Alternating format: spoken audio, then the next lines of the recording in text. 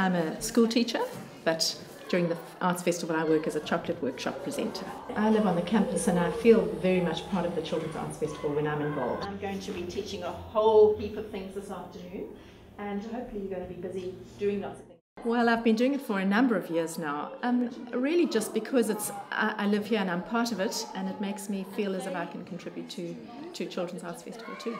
These are dried cocoa beans, and look at the insignificant size of a cocoa bean. It's really tiny.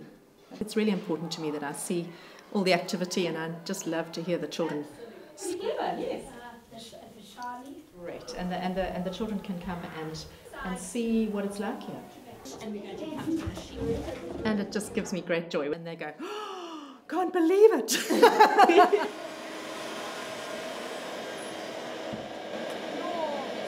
Chocolate is nice, I like it a lot. It's fun because you get dirty and it tastes good. I just recommend it because it's fun. Thank you, well done.